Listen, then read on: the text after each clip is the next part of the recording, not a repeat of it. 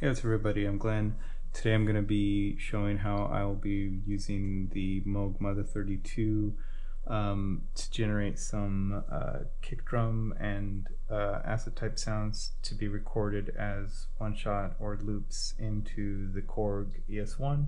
I'm going to show the sounds individually. I'm not going to show the actual recording process because I was just trying to do that and it was kind of painful.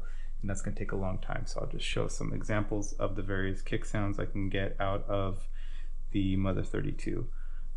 Starting, right now I have the VCA turned all the way on just so we can hear what it sounds like. I'll turn the resonance down a little bit.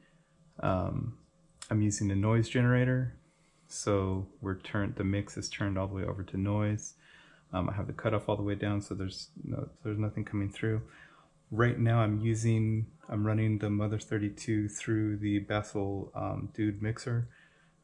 This is for a couple of things. The output on it is okay, but to do further attenuation and also to do I can get some overdrive and feedback from the Dude mixer. I basically have this splitter cable set up so that it's a mono mixer, but it sends the same signal out on both the tip and the sleeve. I have the tip is running to the input over here, and then the sleeve is running on this white patch cord right back into input 5. It's turned down right now so that we're not feeding back. So here is just the standard noise. Turn that all the way back down. I will set this to self-oscillate, sorry, with a resonance all the way up. And I'll start with something like this with a shorter decay and not too much. I'm using the VCF modulation from the envelope generator.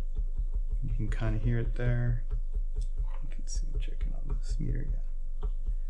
So you can get that, and then I can start turning it up here to get some distortion.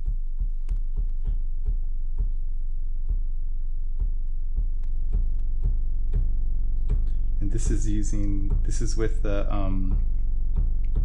VCA running constantly in drone mode, so you're not really hearing it completely fall off. I've used this on a few tracks. Sometimes it's kind of fun. With it off, it's like that.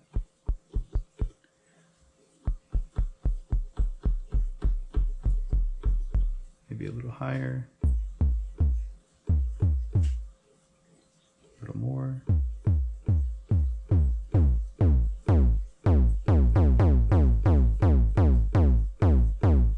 The feedback.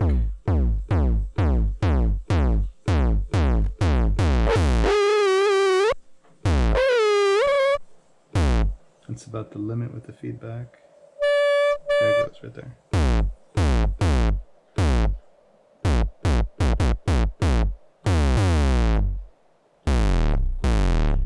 So you control the drum pitch. Basically, since we're using the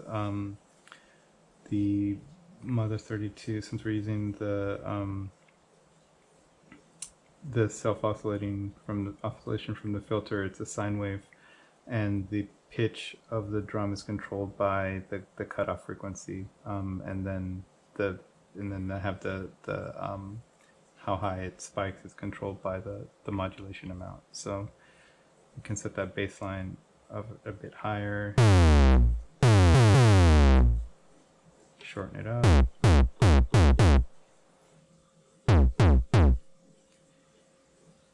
It's getting interesting effects with leaving the feedback almost at the limit right there.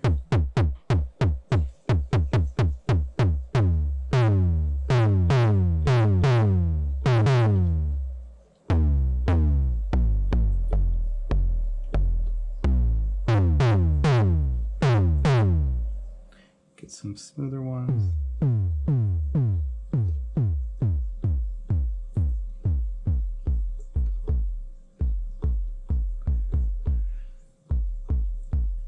the other thing that I'll be using this for is to generate some extra loops for some kind of acid sounding bass lines. So my goal is to make a track using just what I have here with no additional mixer, so everything is coming out of the Electribe. I'm using I'll be using the instrument input and running some of the kastle and the mother-32 and the dude through the time and back into here, as basically using it as an extra input channel. But in the meantime, here is how I will be using the kastle to modulate the VCO for the mother-32. So the default for that will be, I'm in low pass on the filter, turn this back down, resonance down there, and I'm going to switch over to the VCO now.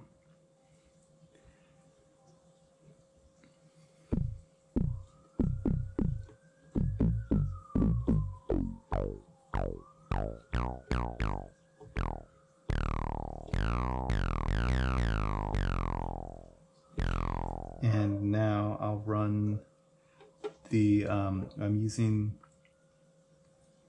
the Basso Kastle has an I/O port on it, and I can split that also with a TRS cable, so that I'm getting sync from the mother-32 is coming in on the tip, which is the left, and that is, if you follow this itty bitty patch cable, that is patched to the LFO reset, and then I'm using that as an input, and then for the out, I'm taking the stepped output from the LFO, and that is running back out to the right, which is coming off the ring and going into, I'm running that into mix 1, and then mix 1 is running into, sorry, the voltage control mix, so I can attenuate it, and that VC mix will run into this VCO. And now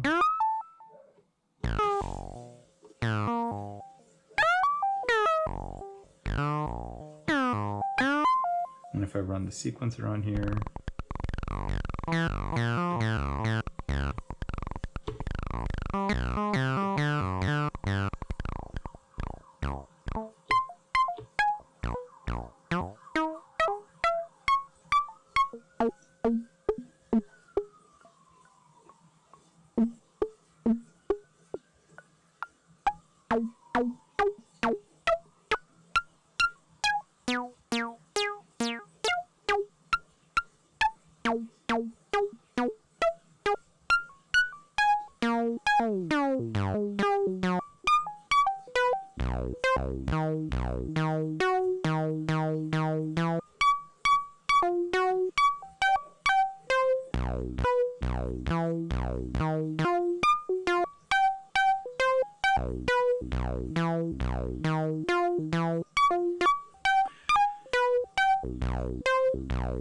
I can also attach this to the also on the VCF cutoff.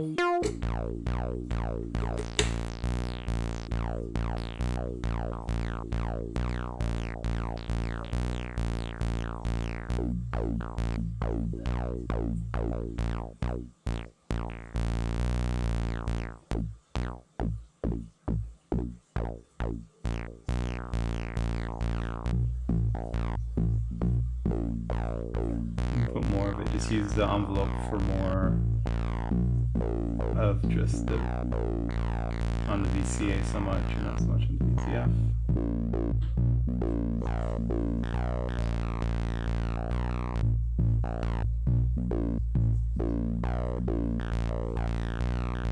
Of course, this always sounds great with distortion from here.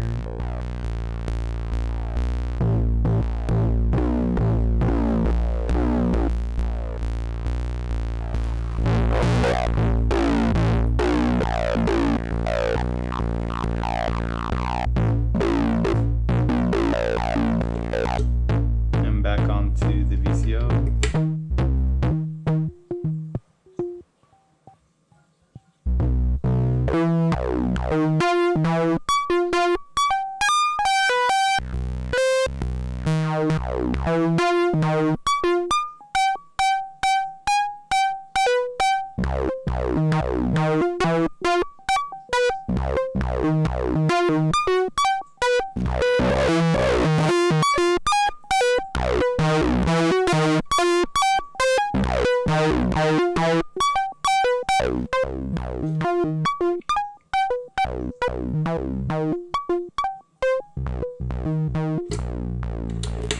probably do is take some of these and once I get them into the es-1, what I've found is